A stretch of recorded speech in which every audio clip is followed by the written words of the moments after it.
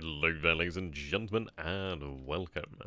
So, today we are going to be doing the next Warner Pacific episode of the Marianas play by email. I'm going to actually open the game in full screen and then we don't have any issues actually. So I'll go back in just a second, so forgive us. There we go. Luckily it's very easy just to switch it over.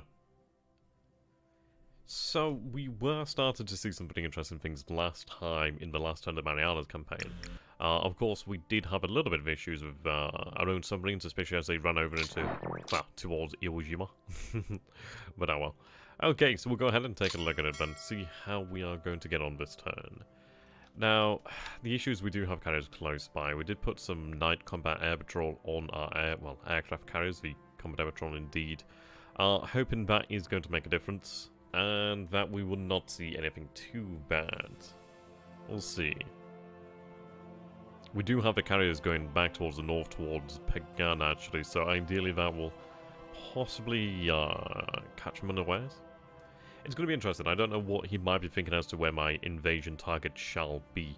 I'm hoping that he will not know that it's going to be Pagan, but we'll see. Okay, so we've been spotted by reconnaissance there. We do see a number of ships there.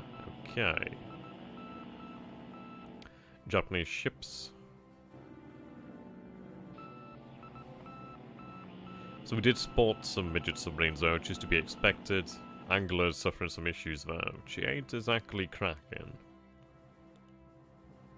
Okay. So we did have the AP there that collided with the AKA some days ago at this point there, but they did manage to reach Inward Talk, which does mean that those men do survive, which is very, very good news there. A collision like that at sea is very dangerous. Right, Japanese fighter bombers, E-13A1 Jakes.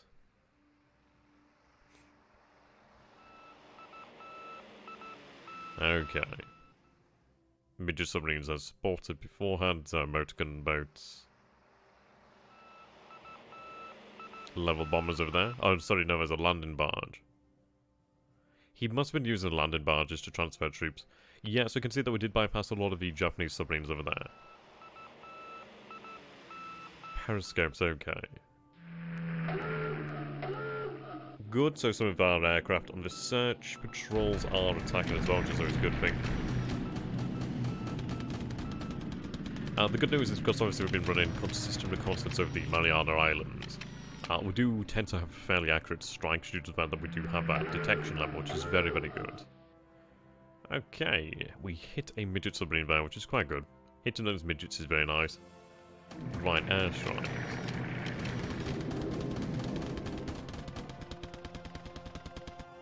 Okay, that's rather intriguing then. So, we don't actually see any airstrikes as such.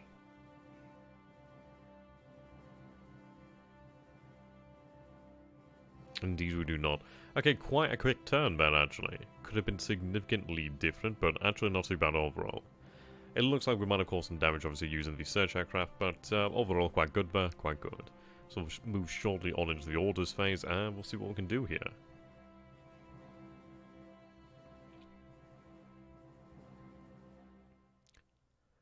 It's not too long now until we actually get to the point of the operations, well, of the actual amphibious operations. So we'll go over here then and take a look. So we're looking for 6, yep, minor problems, major solutions turn 15. So we'll go ahead and take a look in here.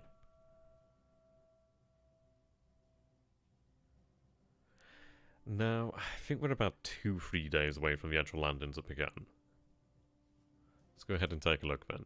So we'll start with the operations report then. So we'll go ahead and take a look at Angler first. She's obviously over here. There's a little bit of flotation damage there.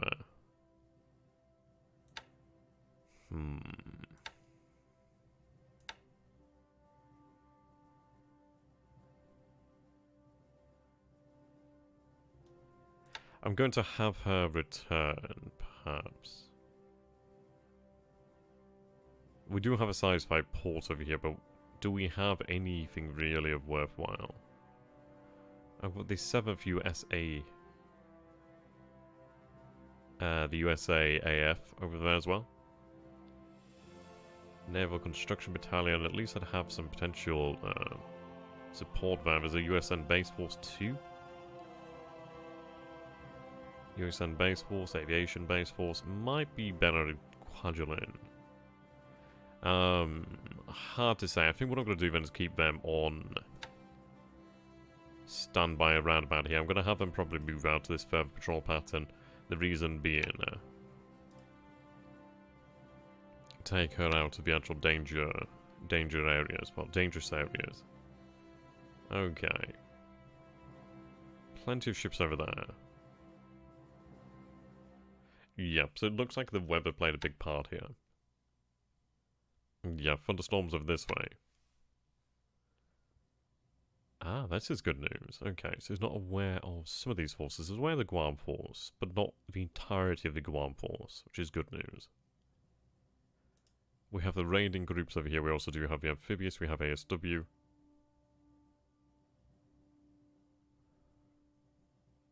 There's the Saipan Amphibious HQ.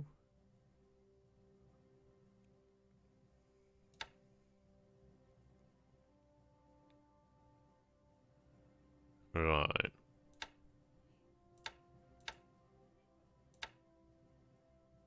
See, now the question comes down to, do we actually send these raiding groups out there? Yeah, somewhat quite low in fuel. The good news is we do have an oiler group which isn't too far away at the moment in time. Yeah, these guys are very important over here. Tinian London forces.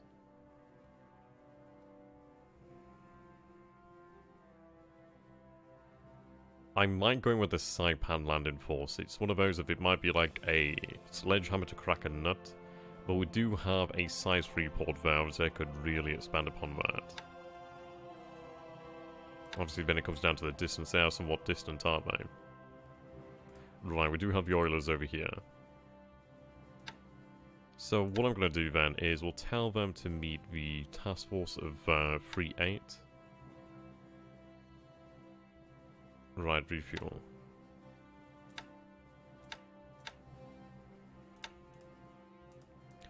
I'm going to send them all to tactical refuel, the reason being we can't exactly drink the Oilers dry as of yet. Got to be careful.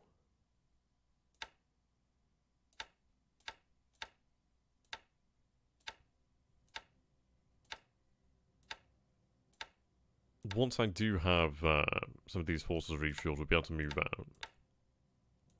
But that's looking fine. I could do additional oilers as well being moved out. We do have plenty of destroyers over here. We do have some replenishment over here as well. So these guys have just finished up, which is excellent. Yep, I've got some additional oilers over here. Now currently they're unloading, which is not exactly what I would have wanted. So I'm going to have them load that fuel. Still a decent amount of fuel there, isn't it? 59,000 units of fuel. Right, Growlers over here. Have her disband so she can ideally go under some repairs. We'll go ahead and take a look over here. So ships, and then we'll talk. Ships under repair. Okay, so she can receive some repair. There's no shipyard here. So it's only the systems damage that can be repaired at the moment. So I can place her under the actual pier side, and at least she'll have that done a little bit sooner. But the major damage I really can't sort out.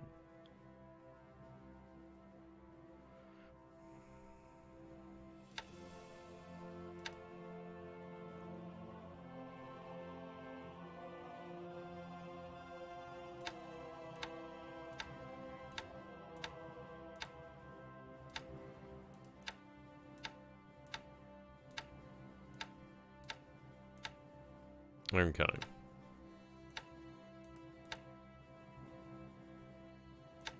You're going to head out over this way. That's going to take some additional fuel out there. Remain on station. Low threat threshold. There we go. What I'm going to do here then, so, replenish from the port. We're going to begin to actually send out these raiding forces now. The reason being I'm going to try and clear some of the waters around Pagan. And other areas such as that. Right, so I'd like you to go ahead and follow Task Force 90.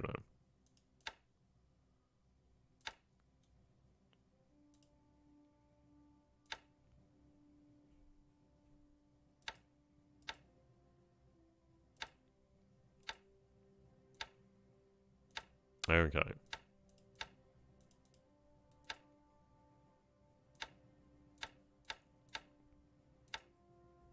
So I'll have them in groups of 4 as well.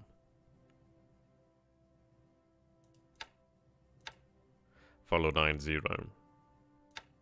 The reason is I'm gonna, like, place these destroyers out there in small groups such as this. And these destroyers are very capable of looking after themselves for the most part.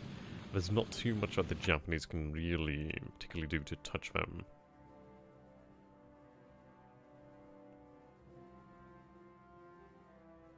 Okay. So what are we looking at in terms of distance here?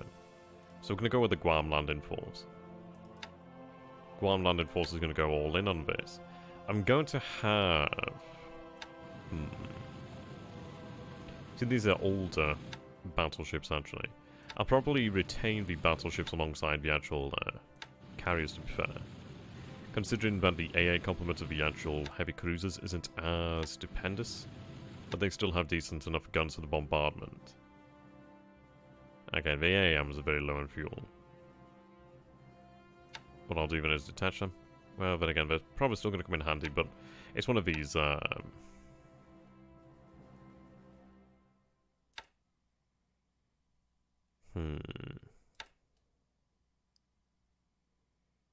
We're just going to go for it, I suppose. I could have them assigned to a different task force. So what we'll do then is have them minesweep in.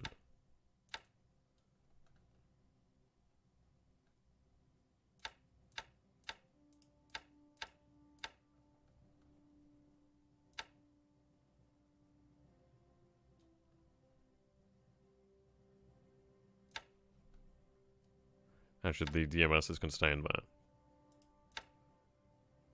Okay, what we'll do here then, replenish at C. They've probably taken some fuel from elsewhere there.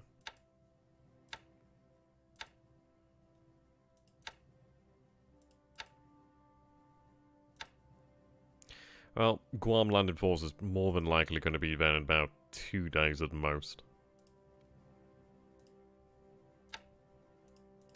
So what we're going to be doing here then is we are going to be parking ourselves somewhat off the coast over here.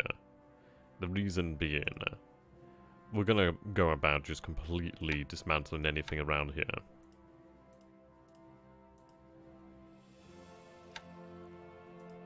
But what I'm going to do here then, I do not want to be moving in a straight line as such. So what we'll do then is we'll set the destination over here. But what I'll do then is set waypoints. So I'll head over this way. Then back. Then head to our actual position there. Okay. Now we're going to clear your patrol. You're going to be sent to a similar location around about there. We're going to set the waypoints here. One closer.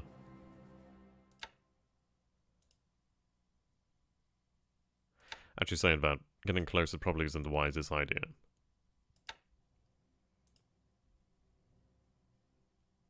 And that'll work out fine for me. So we do have our submarines around Iwo Jima now.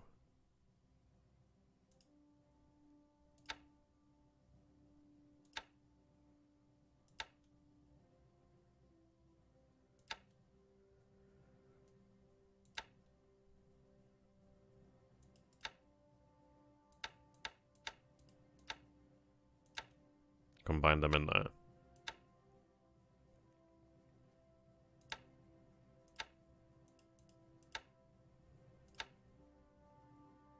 Their job is going to be, well, they can follow him for the time being.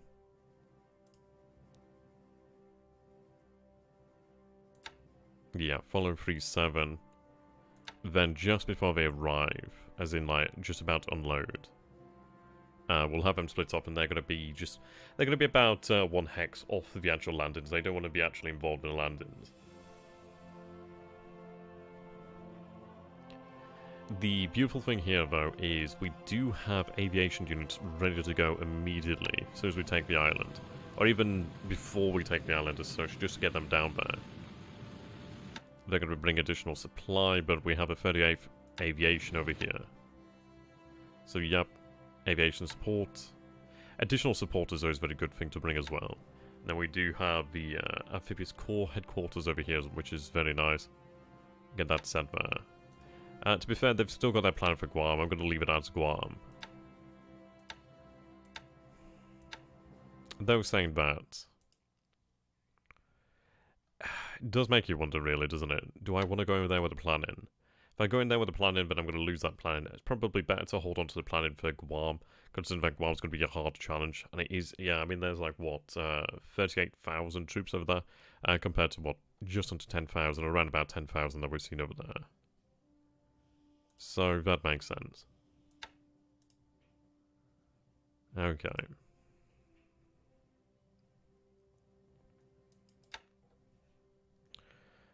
Additional forces over here as well. This is a Tinian landing force. It does make me wonder, would it be worthwhile to take over Marcus, but it's not worth it.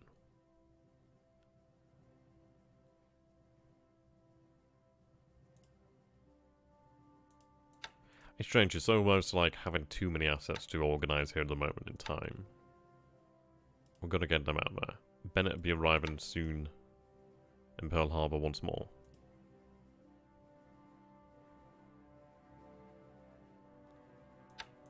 My god, they eat a load of supplies.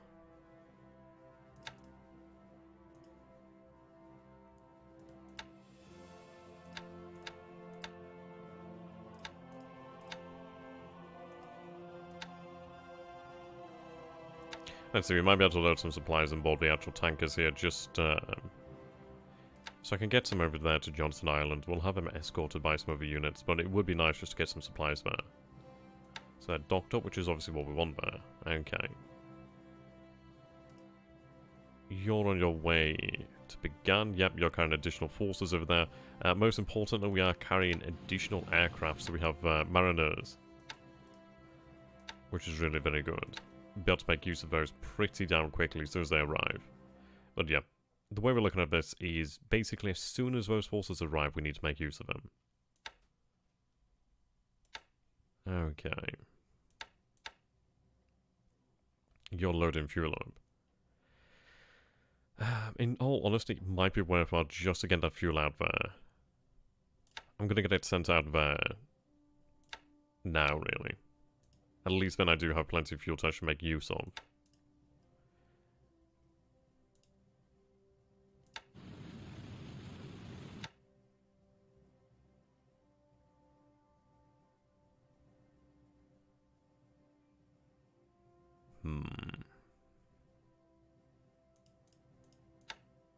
That's some superb range there. I'll increase the search.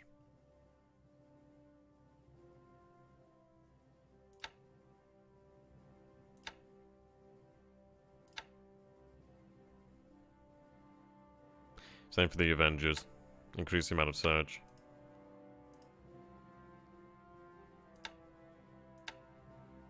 Retirement most certainly is not allowed.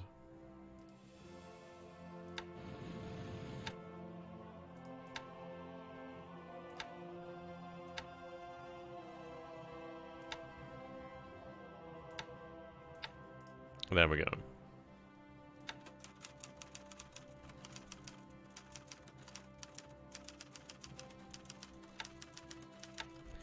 Weather is showing overcast, which is not too bad. We need to approach the area here.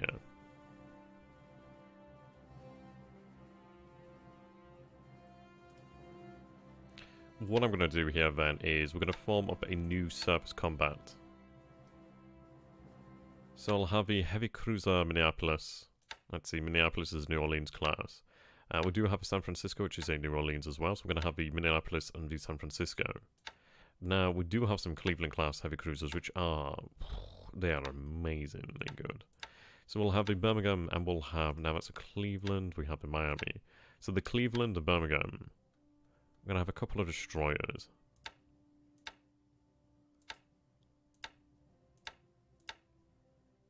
Okay, so that's about 10 ships there.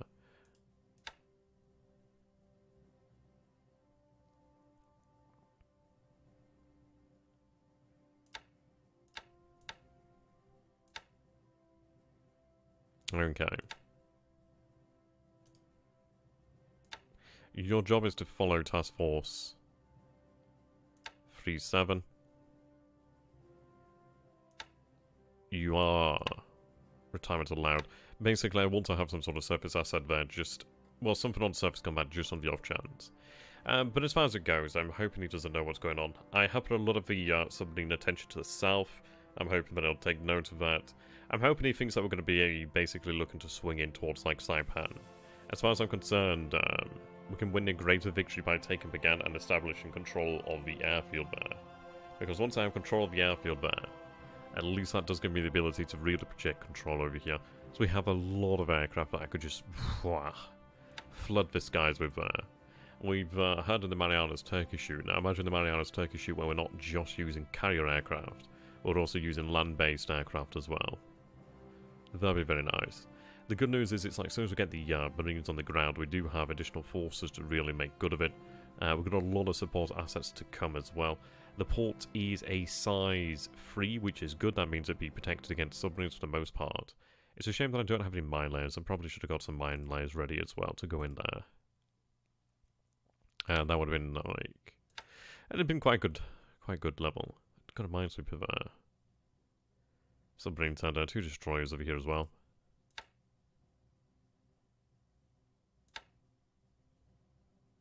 May as well have it sent out there on ASW. Make use of it somehow.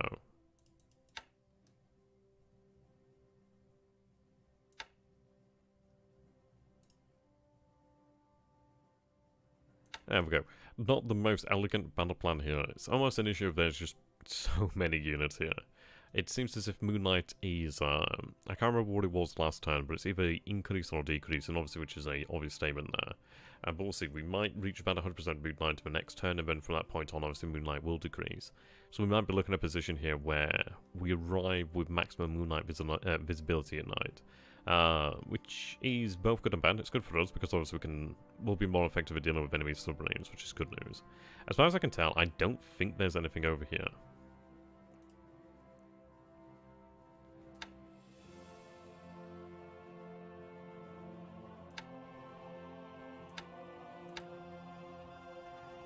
Yeah, so that's gone down here. Issues these aircraft do have a lot of fatigue.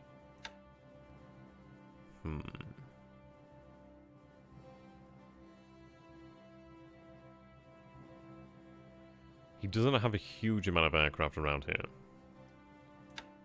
What I'm going to do then is increase this to 50%.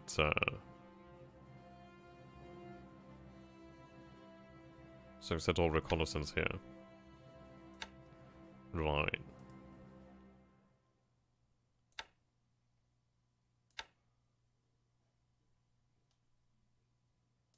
Increase it around Pagan.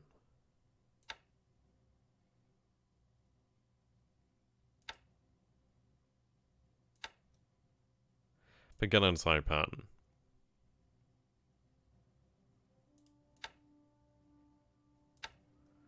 What's the range? 26. Yeah, I don't even need to operate at that sort of distance.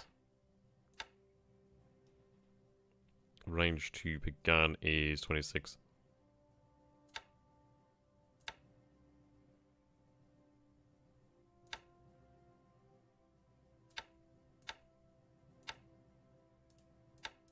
So no wonder they've had increased amounts of fatigue there. But then again, I just think it's one of those things. They are technically operating their normal radius, so I think they should be okay. I don't think they're going beyond that. Okay, we do have some very powerful surface assets over here as well, which will be made use of shortly. But okay, there we go. I'm going to call that pretty good. So we'll save the turn here. And send it back to, well, yes, to Major.